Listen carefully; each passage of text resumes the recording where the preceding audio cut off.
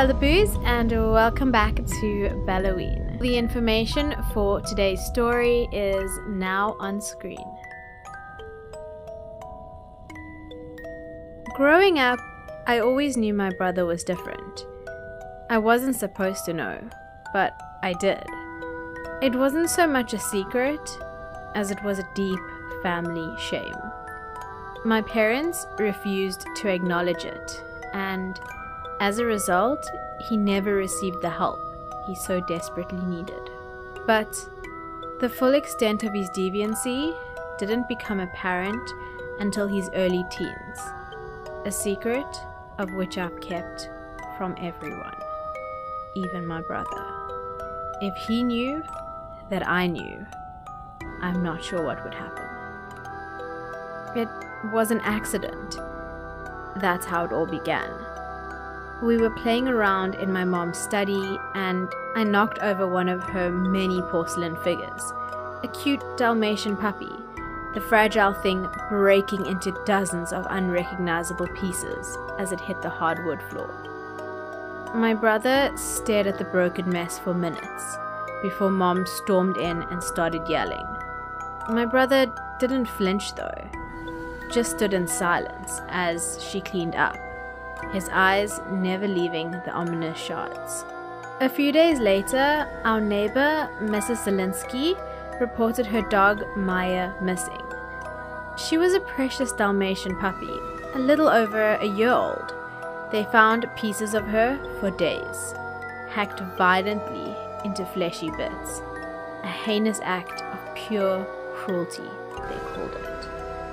And I immediately knew it was my brother.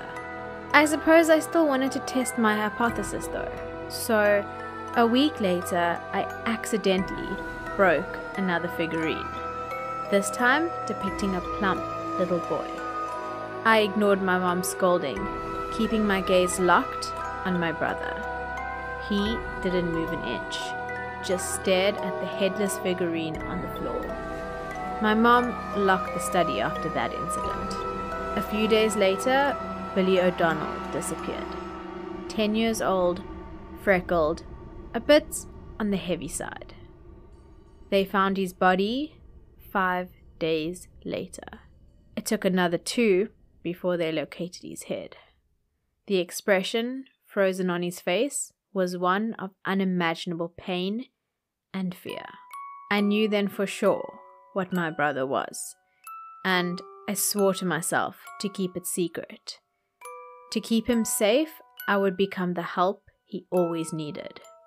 He'd happen upon broken remains of porcelain figures all through his teenage years. A young, beautiful woman, a dapper middle-aged man sporting a broad-brimmed hat, a frowny-faced old lady cradling a cat, a handsome fella in a sparkling red jacket. Some turned up in tiny pieces. Others were never found. He can never know that I know, though. Know that I'm the one who breaks them. Know that I deliberately leave them where he can find them. Know that I paint the figurines myself. One to resemble the slutty cashier that kept flirting with my husband. One to resemble my pervert of a boss. One to resemble the horrid old hag that lets her cats on my property. The last one to resemble my cheating husband. Don't worry, they won't be missed.